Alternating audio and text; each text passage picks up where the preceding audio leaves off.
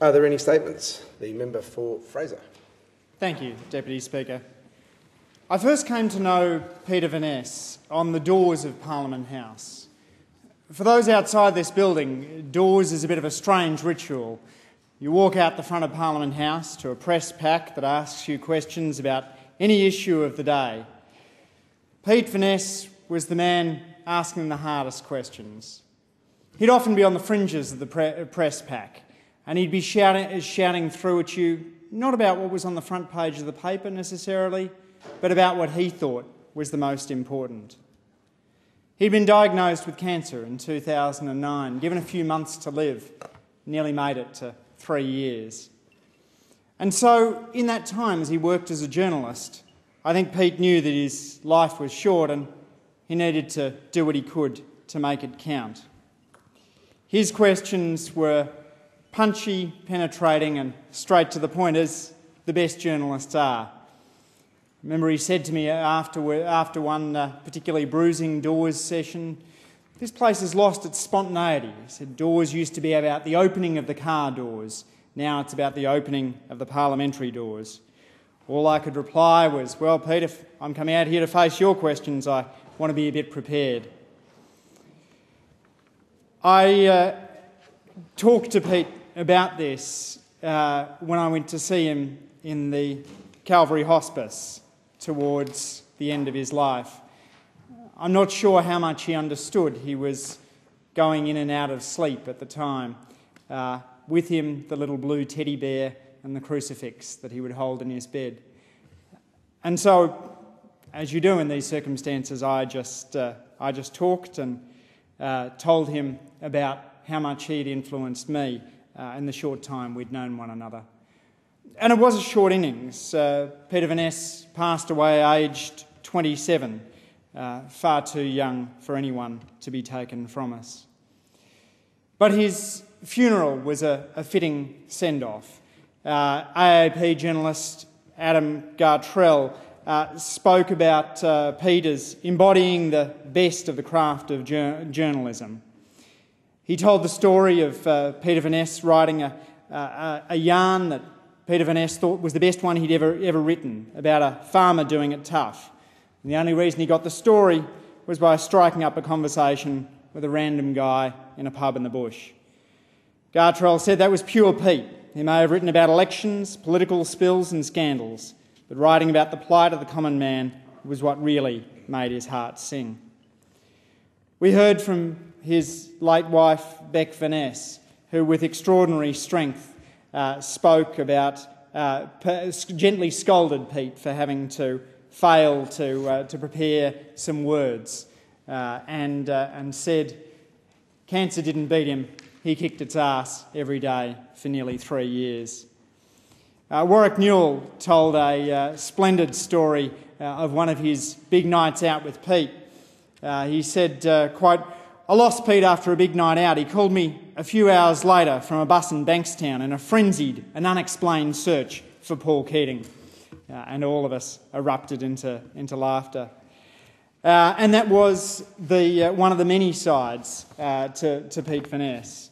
The service itself finished in the most poignant of ways, with the Parliamentary Press Gallery forming a guard of honour from the door of the church through to the gate at St John's. It was all the more poignant because on the back of the program you can see a picture of Pete and Beck coming out of the very door of the church just a few years earlier at their marriage. One of my favourite obituaries of Pete Veness was that of Chris Johnson, Canberra Times journalist, who really got to know Pete because they were in adjacent offices in the press gallery and both inveterate music lovers. Chris wrote in his obituary that Pete Veness was a larrikin's larrikin by any reckoning, loud and boisterous, yet with a heart as big as his cheeky grin. He told the story of Pete, who appeared to me an extremely confident journalist, once confiding in Chris and saying, "You know what a big deal it is for me to be in this gallery? I'd better not stuff it up."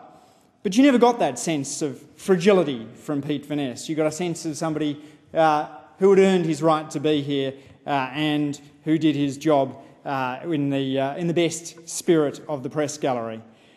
Chris disclosed that Peter Veness sometimes wrote music reviews under a pseudonym, the name Sal Caulfield, combining Sal Paradise from On the Road and Holden Caulfield from Catcher on the Rye. And so that, of course, sent me on a hunt for some of the reviews written by Sal Caulfield. And you actually see some of the best of Pete Veness's writing.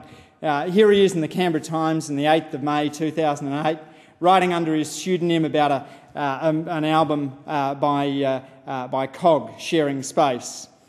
Producer Sylvia Massey left plenty of air among the almost apocalyptic electronic twitches that dart around Flynn Gower's pleading, pounding voice in the verses.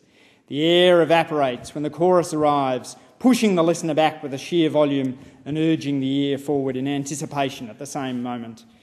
It's beautiful, beautiful writing, and another reason that I think so many of us are so sad that Pete isn't there to contribute to the great craft of journalism for many decades yet. He worked to the end. He wrote for AAP the story of Captain Bryce Duffy, Corporal Ashley Burt and Lance Corporal Luke Gavin being killed in Afghanistan as recently as the 3rd of November last year. He wanted to keep on working to the end, and he did, and continued to make a great contribution. My friend Peter Martin reminds me that one of the things that some of the tributes to Peter Veness have passed over is how devout he was. Peter, at the service, read Psalm 23, "The Lord is my shepherd." And he pointed out to me that Peter Veness was the chair of St John's Council and he was studying theology part-time at St Mark's. Peter Martin suggested that in preparing these brief remarks I should speak to Margaret Campbell, the assistant minister at St John's. And I spoke to Margaret this morning, and she said that I should remind the House of what a man of great faith Peter Veness was, that he took great comfort in the promise of eternal life, and he was there in the church every Sunday. Margaret Campbell said, Peter Veness challenged us, and we will really miss one of our own. I too will miss him. Doors will never be the same without him, and this place is a little poorer for his passing.